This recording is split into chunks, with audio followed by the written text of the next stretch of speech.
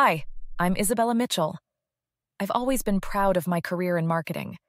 At 32, I worked my way up to become an executive at one of Chicago's top firms, earning $95K a year.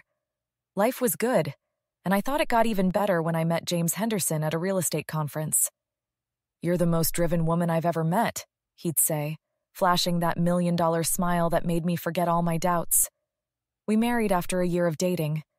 That's when I met his 5 sisters, all divorced with kids.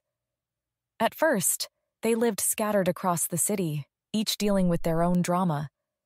"My ex is such a deadbeat," Emma would complain during family dinners, her 2 kids running wild around my newly decorated living room.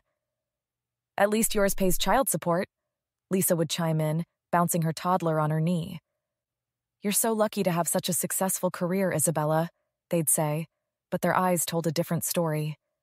My best friend Kate noticed things before I did. Over lunch at her law firm one day, she pointed out the red flags. "Why does James need access to your personal savings account? You already have a joint account." I defended him, of course. "He's just helping me manage our finances better." But things started changing subtly. First, it was small comments from James. "Babe, you really need to be home earlier. Emma needed help with her kids' homework today." Then it became more frequent. "You're family now, Isabella. Family takes care of family. The girls really need support right now." One evening, while sorting through bills, I noticed some unusual charges. "Honey, what's this $500 transfer to Lisa's account?" "She needed help with rent this month. We can't let her and the kid end up on the street, right?" I remember staring at our bank statement, my stomach turning. "That's the 3rd time this month we've helped one of your sisters." "Are you saying my family isn't worth helping? You make good money, Isabella. We should share our blessings." That night, as I lay in bed checking my phone, a text from Kate popped up. "You okay? You seemed off at lunch today." I typed back, "Just tired. Work's been crazy." But it wasn't work that was crazy. It was everything else. The constant calls from his sisters, the unexpected visits, the growing financial demands. Each day I felt more like a bank and less like a sister-in-law. I didn't know it then, but this was just the beginning. James's charming facade was starting to crack, revealing something much darker beneath. But I was still trying to be the perfect wife, the perfect sister-in-law, while holding on to my career with both hands. If only I knew what was coming next. Things took a dark turn when James announced his brilliant idea over dinner one night. "I found perfect houses for all the girls within 2 blocks of us. Isn't that great?" I nearly choked on my wine. "All of them? How can they afford that?" "Don't worry about it. I worked out a special deal through my real estate connections." Within a month, they all moved in. That's when my nightmare really began. "Isabella, can you watch the kids? I have a job interview," Emma would text at 7 a.m. "Emergency. Need you to pick up the kids from school," Rachel would call during my important meetings. One morning, I walked into my kitchen to find Lisa making breakfast for her kid. "James gave me a key for emergencies," she smiled, like it was the most normal thing. I confronted James that evening. "This is getting out of hand. I can't focus on my work." "Maybe that's for the best. The kids need a proper aunt figure. You make enough money for all of us anyway." I froze. "What do you mean, all of us?" That's when I discovered the truth. Checking my banking app during lunch, my heart stopped. My savings had been drained through multiple transfers. "Just helping family get settled," James shrugged when I confronted him. "You're being selfish." My credit card statements revealed thousands spent at furniture stores. James had been furnishing his sister's houses with my money. "Listen here," he growled when I demanded explanations. "You're part of this family now. Stop acting like some stuck-up princess." The final straw came during a big marketing presentation. My phone wouldn't stop buzzing. "Emergency, Maria's kids are sick. You need to come home now." I left mid-presentation, rushed home to find the kids. "Oh, they're feeling better now," Maria smirked. That night, James dropped the bomb. "You need to quit your job. The girls need help with the kids." "Absolutely not." His face changed. You ungrateful witch. After everything I've done for you? Done for me. You've stolen my savings. It's called sharing, Isabella. But you wouldn't know about that, would you? Always putting your career first. What kind of woman are you? I called Kate, crying that night. Something's not right, she said. The way he's isolating you, controlling your money. I'm taking notes of everything. Keep any evidence you can find. My once pristine home became a chaotic daycare. My career was hanging by a thread. I started having anxiety attacks in bathroom stalls at work.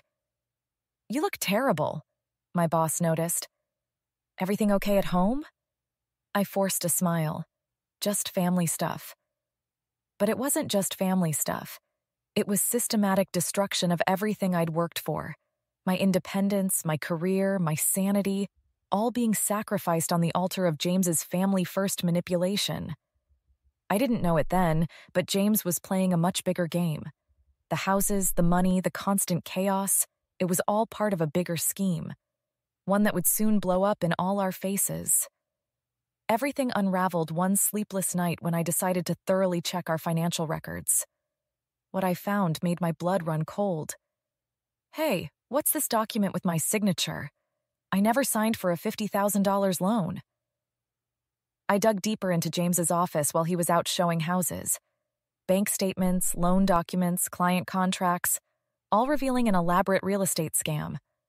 My phone buzzed. A message from Diana sent to me by mistake. Isabella's such a fool. Can't believe she hasn't figured out what we're doing with the house deposits yet. Another text from Rachel. James says once everything falls apart, she'll take the blame since her name's on the documents. I felt sick. Hands shaking, I called Kate. Don't react. Meet me at the coffee shop across from my office. Now. At the cafe, I showed her everything. Look at these loan documents. That's not my signature. And these client deposits, they're being funneled directly into personal accounts. Kate's face grew serious. This is major fraud, Isabella, and they're setting you up to take the fall. That evening, I overheard the sisters in my kitchen. Poor career-obsessed Isabella, so busy at work she doesn't notice what's happening in her own house. Remember when she actually believed we needed childcare? As if we couldn't afford nannies with all this cash flowing in. I stepped into view. Their fake smiles made me nauseous. Oh, Isabella, we were just... Save it. Later that night, I confronted James with the evidence. You forged my signature. You're stealing client deposits. Listen carefully. One word about this to anyone, and you'll regret it. Besides, whose name is all over those documents? Not mine. You ungrateful bitch. Everything I did was for family. You're just collateral damage. I played it cool, acted scared, submitted. But inside I was done. The next day at a family gathering, I overheard Maria on the phone. Yeah, the perfect setup. James made sure Isabella's name is on everything. When it all crashes, she'll take the fall. Poor workaholic wife, secretly stealing from clients to support her husband's struggling sisters. Emma chimed in. The best part? She actually thinks she's helping family. Wait till she finds out we've been living off client deposits this whole time. I slipped away to call Kate. It's worse than we thought. They're running a full-scale fraud operation, and I'm their scapegoat. I've been documenting everything, Kate replied. But we need to move fast. They're getting sloppy, which means they're close to their endgame. That night, I lay in bed next to James, my heart racing. The man I married was a stranger. His sisters weren't victims of failed marriages. They were willing participants in a massive fraud scheme. And I was their perfect patsy, the successful career woman who'd take the fall when it all came crashing down. But they didn't know one thing. I had a plan of my own, and karma was about to hit them all like a freight train. The morning I executed my escape plan started like any other. Don't forget Emma's kids need picking up at 3, he reminded me. Of course, honey. Little did he know I'd never be doing their school runs again. I had spent weeks secretly copying every document, recording conversations on my phone. The previous day, I'd accepted a VP position at a marketing firm in Boston, a significant upgrade from my current role. Meeting Kate at her law firm, we set everything in motion. The fraud investigators have everything they need, she confirmed. They'll move once you're safely away. You sure the restraining order will go through? With the evidence of his threats? Absolutely. I just finished clearing out my office when my phone exploded with notifications. You backstabbing witch, James's text read. The real estate board just showed up. Then from Emma, how dare you, they're investigating our benefits.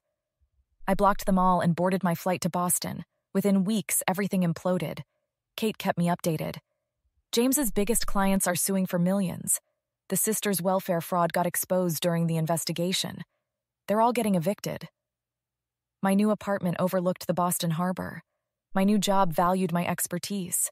I was finally free. Then the desperate calls started. Baby, please, I can explain everything. I'll change. Isabella, we're family. We made mistakes, but we need you. I sent all calls to voicemail. Months later, I read about James losing his real estate license. His sisters, no longer able to coast on fraud and welfare, had to find actual jobs. James faced tax evasion charges that would keep him occupied for years. Your divorce is final, Kate announced over the phone. And guess what? James just got served with federal tax evasion charges. How are the sisters handling their evictions? Working minimum wage jobs. Turns out fraud doesn't look good on a resume. I used part of my new salary to start a foundation, helping women recognize and escape financial abuse. During our first meeting, I shared my story. I thought I was alone, one woman said. Thank you for showing us there's a way out. Last week, I received a letter from Maria. We're truly sorry. We were horrible people. Please forgive us. I dropped it in the shredder without responding. My phone buzzed. A message from Kate. Just drove past your old house. For sale by bank, sign up. Karma's really doing her thing. Standing at my window, watching the sunset over Boston Harbor, I smiled. My new life was everything I'd worked for, but better. No toxic family, no manipulation, no drama. Just me, my career, my freedom, and the satisfaction of knowing that justice doesn't always need revenge. Sometimes it just needs time and truth. And to all the other women out there trapped in toxic families and relationships, there's always a way out. You just have to be smart, be brave, and most importantly, be ready to choose yourself. What would you have done if you discovered your spouse had been secretly building an elaborate scheme to frame you for their crimes while pretending to help their struggling family? Would you have exposed them immediately? Or played along while gathering evidence like I did?